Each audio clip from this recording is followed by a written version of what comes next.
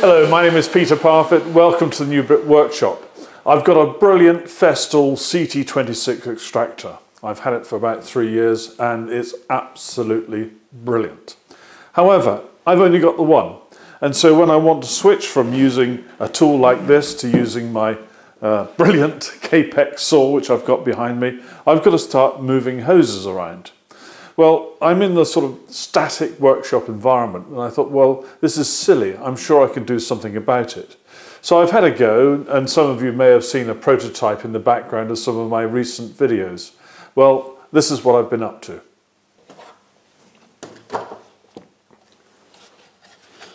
Well, that's the prototype out of the way. I'll now put the new one in.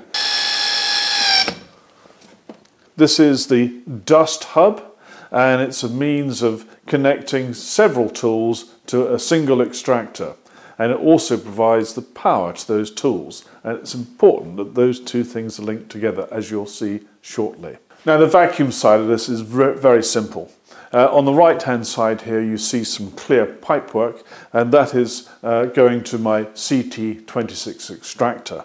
Now, all of this is constructed from parts that I've got from Axminster Power Tools, and it's their 63mm kit. Now, you can buy this 63mm ducting, in fact it's called 2.5-inch ducting here, in a box as a complete set. In fact, you don't need to buy the whole lot, you can just buy the individual parts that you need. So you can build your system to suit your needs very simply and easily. Now, the absolute minimum that you need for the most basic system, and that was my prototype, if you remember what that looked like, are 2 blast gates and one of these T-pieces plus a length of the pipe. You need the length of the pipe because you need to be able to come out from here to then make your connection to the rest of the world. Now, in order to create the system that I'm showing you now, my finished dust hub, you actually need 3 blast gates and 2 of these T-pieces. And you still need 1 length of pipe. And when you're making up a dust hub like this, I would suggest that you make it reasonably solidly so that these blast gates are well supported. There are predefined screw holes in them, and I've made sure that I've used all 4 of those screws into something solid so that they're well supported. And let me show you now what attracted me to this system. This is the end of my Festool 27mm hose, and here is a blast gate. And if you look carefully, that pushes in there and is held nice and firmly. If you take any of the standard fittings that come with the kit, the Festool hose will push in there quite firmly. It's not actually pushing into this piece where the join would normally be made, but it's pushing into the inner pipe area, but it's still a firm and airtight seal. And then inside the dust hub, there's a little bit more of this 63mm pipework, a number of T-junctions to connect to 3 blast gates. And the blast gates are all part of the same family of bits and pieces. I've got one at the front, which I've got my 27mm hose connected to. I've got one at the side here, dedicated to the Capex, and that's got a 36mm hose. And then there's one at the top here, and during the course of this video we'll be extending this system from this top blast gate, which will eventually go to somewhere else in the workshop. Now, the key to these systems is that you want to keep the runs really as short as possible, because the more gubbins you put between your extractor and your power tool, the less efficient that vacuum is going to be by the time it gets to the power tool. And the most important tool for me to have a really efficient vacuum support is the Capex. So therefore the Capex vacuum supply goes straight through the dust hub and out the other side. So it's the least affected route. If you're going to make something like this, keep all your blast gates close together, because what you don't want is to have miles of pipe connected from something like this and the blast gate at the far end of it, because all that does is creates a length of pipe which is going to interfere through eddy currents with the flow when you're using other blast gates connected to the extractor. So keep your blast gates together if you can. Now let's look at the power supply arrangements as they are at the moment. In this wall socket in my workshop, I've got my CT26 extractor connected there, and it's switched on. Now the dust hub has its own power cable, and it's this one here, and that goes round the corner and is plugged into the front of the CT26.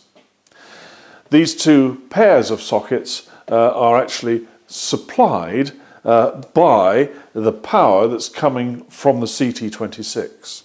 And that now means that if a tool starts that's connected here, then that is causing the extractor to start because it's supplying the power. And then whichever one of these blast gates is open, that's where the suction is going to be applied. So we've been using the sander and everything works fine, but we now want to go on to use the Capex saw.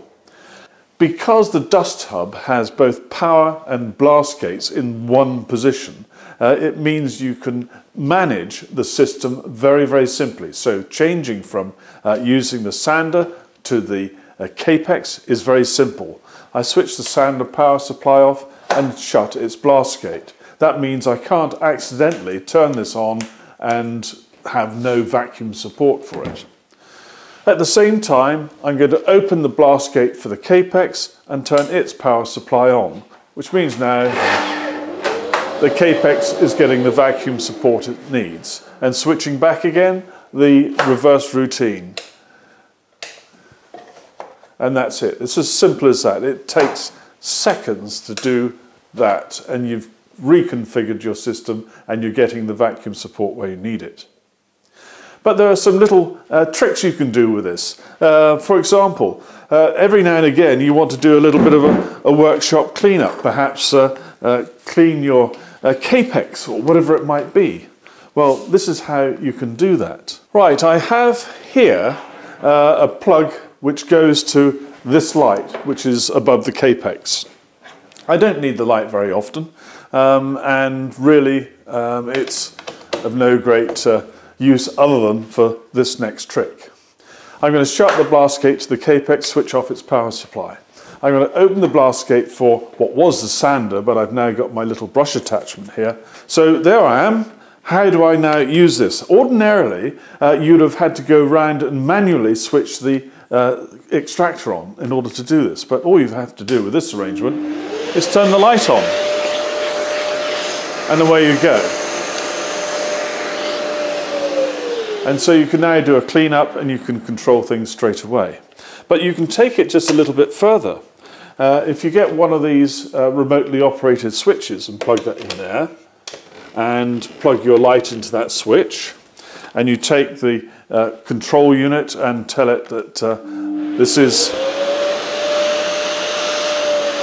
that device. So now you've got your remote control, you've got this in your hand, and wherever you want to go in the workshop, you can turn on the power and turn it off again. It's as simple as that. So if you're not lucky enough to have a Festool extractor which turns itself on and off whenever a tool plugged into it gets turned on and off, you can do as follows. Plug the dust hub into your wall socket and turn the power on.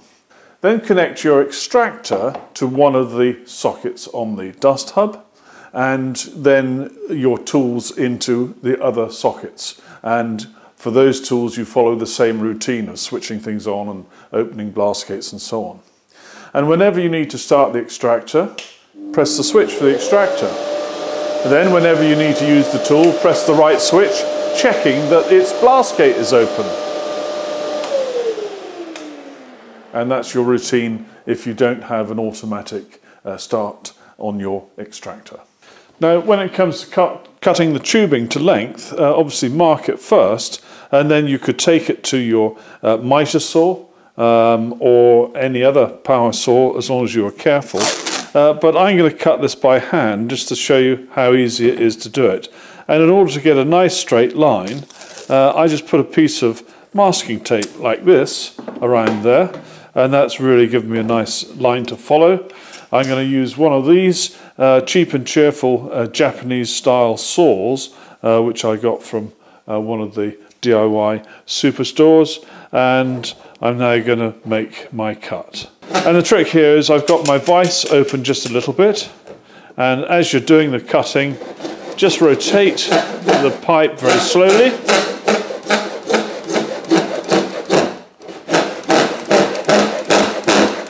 And then just clean up with a bit of sandpaper, remove the tape. So I've cut this piece, I've put a little joining, straight join piece on here, so I can now connect it to this top blast gate here.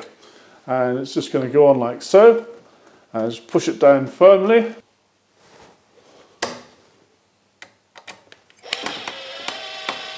And because this pipe is just a little bit away from this wall, I've made up a bracket on a block of wood. And so that should hold it at the right angle.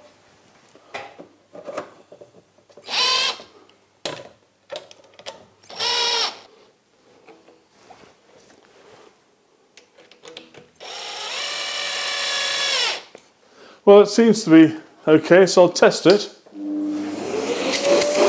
Yeah, I got my suction here. Now we already know that the end of the Festool hose is just slightly too small to fit snugly in this tubing. But I'm going to show you a way now of making the tubing slightly narrower. So in order to make the tube slightly thinner in the middle, I've got it suspended from the ceiling. I've got a weight here, and I want it to spin at an even rate. Now I'm going to get my hot air gun, and I'm going to warm it up.